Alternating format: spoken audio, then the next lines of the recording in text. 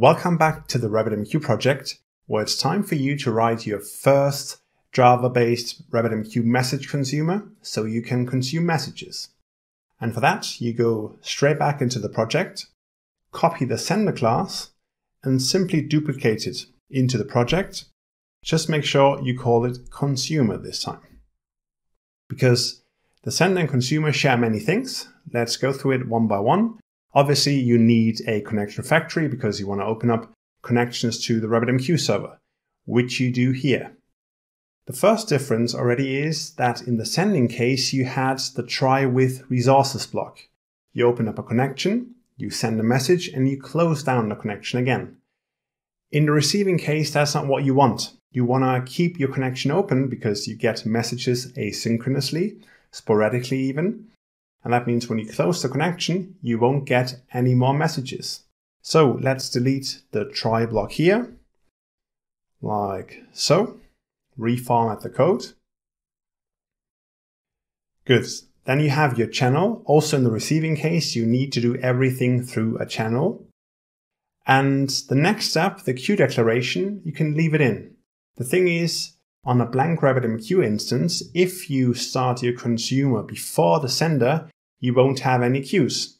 And that's why you can just make sure to declare the queue in your consumers and senders, so it's going to be there. And you won't have any bad surprises. Then you don't want to send a message. You also want to delete the system out println. You also don't want to do a channel basic publish. Instead, you want to call channel basic consume. And when I open up the parameter list now, I can see that the basic consume method has a ton of different variations. What I want to do, however, is I want to call the method with string q, so that's the queue name to consume messages from, a boolean, should my client acknowledge the message or not acknowledge the message. And as you learned in the previous episode, that means the message will be requeued again if you don't acknowledge it, and you'll get it again the next time. So we want to set that to true. And then we have a deliver callback and a cancel callback. And I'm going to tell you what these two do in a second. But for now, I'll just copy my hello world queue name here. I'm going to say true. Yeah, I want to acknowledge the message. And then I have a new deliver callback here, new deliver callback. And we're going to change that to be a lambda in a second. And you also have a new cancel callback here. Right, that's all you need to do. Now let's start with the cancel callback. It has one parameter, the consumer tag, and I'll just convert it to a lambda. The thing is, you as a consumer, you can be cancelled any moment by the server actually. The server can say, I don't want to send messages to that guy anymore. A consumer tag is a tag you get, an ID from the server when you connect to the server and open up a channel that identifies you as a consumer. But for now, we don't want to do anything here. We just don't get cancelled in this project. Right. And the same with the deliver callback. You can see it has two methods, consumer tag and the message. That's your ID again.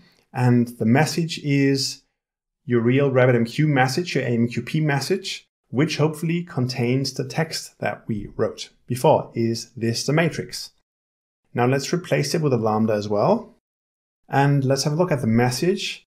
Message has a couple of methods, get body, envelope, properties. We don't care so much about the envelope and properties. We're going to cover them later again. But for now, we want to go straight to the body. And remember, it's a byte array. We sent our string in the previous episode, converted it to a byte array. And here we're just going to get the bytes back. We need to convert the bytes to a string, which is rather simple. You just put in the byte array here and the message encoding, or the string encoding rather. Right, like so. You have a new string, and I'll just call it M here. Right, and then I'm going to print out my message, and I might just say I just received a message, something like that, right? Now I'll do one thing. I'll go back to my sender and make sure that I actually append the local datetime now to the string, so you can actually see a difference, and not always is this the matrix. Okay, now time to start our consumer. You simply run it, and as soon as you call basic consume, you'll basically wait, your Java program will wait for new messages. And you can see I just received the message, is this the matrix? That was the first message, or the only one message left in our queue from the previous episode. But now let's try and send a couple more messages here. So I'm just going to run the sender once, I'm going to run it twice, and I might actually run it 3 times. So we're going to expect 3 messages now. Okay, we're going to go back to the consumer tab. And as you can see, I just received the message 3 times printed out of the console with 3 different timestamps. That's because we append the local datetime now here. And that's actually everything you needed to do to consume messages. So now you can consume messages, you can send messages, you know how to declare queues and whatnot.